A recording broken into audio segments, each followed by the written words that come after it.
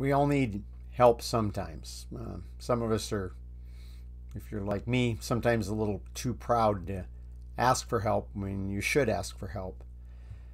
And sometimes the help you ask for is absolutely expert help, and sometimes the help is, well, it's there. And that's about it. And Jesus said he was going to send a helper for us. And you and I don't have to ask for the helper. So it's not a matter of pride. And he's absolutely expert help. He's never just there. I'm Pastor Tim Holscher. We have been looking at the work of regeneration.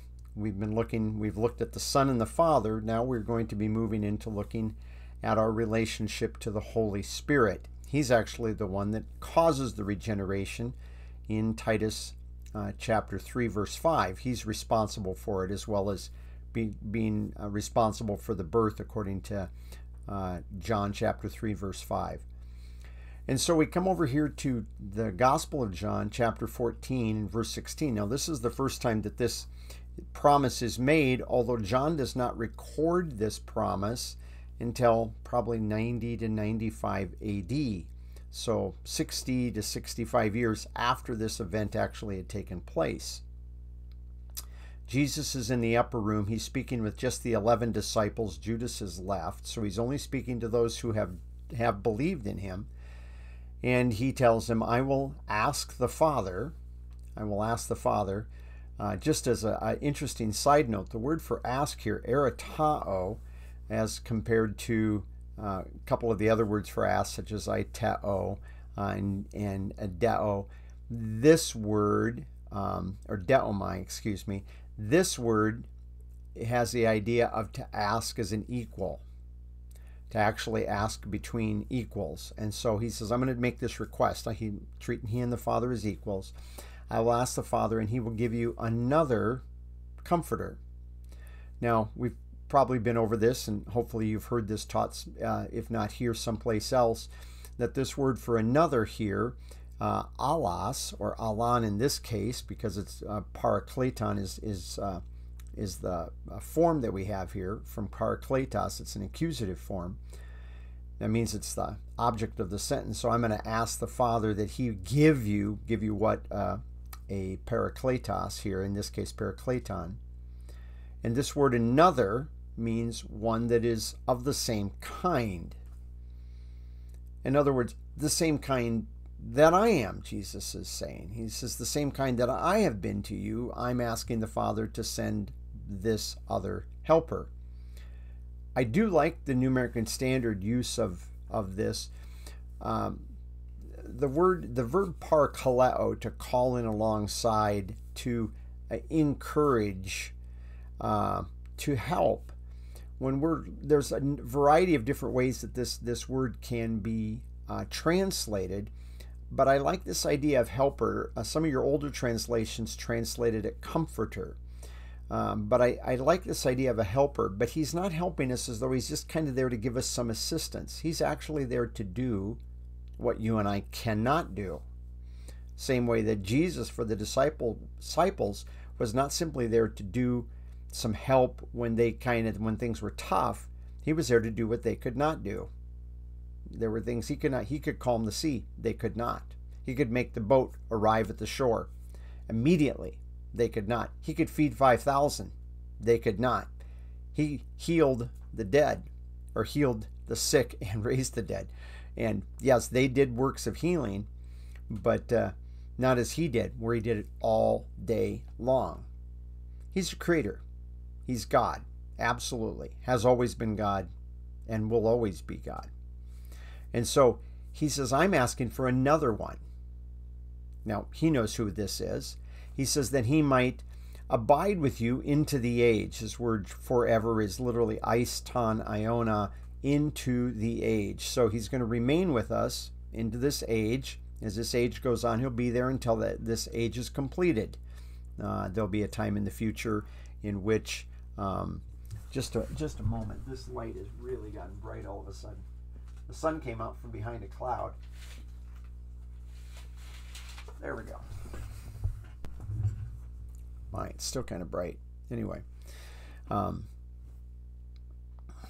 But he says the Spirit, he says, is going to stay with you forever. And then he tells us in verse 17 who this is. And I just mentioned it, but verse 17, that is the Spirit of truth, whom the world cannot receive, cannot take. They don't do this because it does not see him. The world has to see stuff. And this isn't just glance at. This is actually be able to see with some real clarity, because it does not see him or know him. But you know him because he abides with you. He abides with you. And I want to pull this up over here on the side. Here's our verb meno. He abides, or he's comfortable around you guys right now. And this with you is the Greek preposition para, a parallel to you, or alongside of you, in the sense that he's around you in the presence that he was. Because he was present in the person of God the Son, and he was okay there in this as they walked about. And he will be, now he's looking to a future tense here, he will be in you. This is a really important distinction that many Christians do not understand. Believers in the Old Testament did not receive the Spirit in the way that you and I receive the Spirit. We receive the Spirit as New Testament believers in a whole new sense, that he actually is in us. He abides or dwells in us. He's not just alongside us. He's not in our presence. We have a whole new kind of relationship. But this shouldn't surprise us, because we've seen that we have a whole new kind of relationship to the Son and a whole new kind of relationship to the Father that Old Testament believers did not have.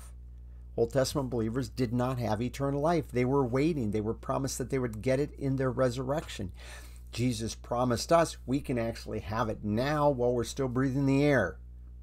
It's a difference between something that was then and something that is now.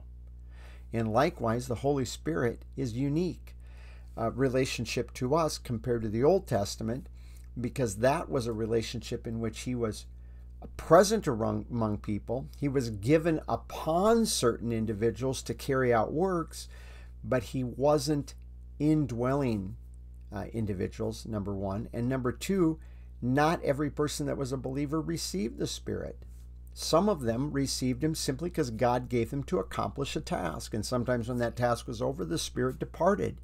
It wasn't a salvation relationship that the Spirit was involved in. And I think that's very important for us to make that distinction, that you and I have a whole new relationship to this one that is another one, like Christ, but he's in us today, not just with us, not just alongside us.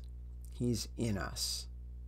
And I trust that's something that encourages you as we move forward in looking at our relationship to the Holy Spirit, to stop and think about the fact that the Holy Spirit is in each and every one of us. And we've got a number of other verses that we want to look at about him being in us, and we will eventually come to those.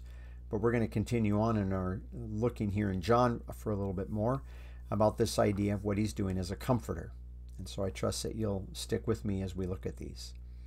And I trust as you understand more about your relationship to all three persons of the Godhead, and now in particular the Holy Spirit, that it'll be one of those things that'll encourage you in having a good day. And the best place to have a good day is to set your mind on who you are in Christ and have a good day in the Lord. Thank you for joining me today.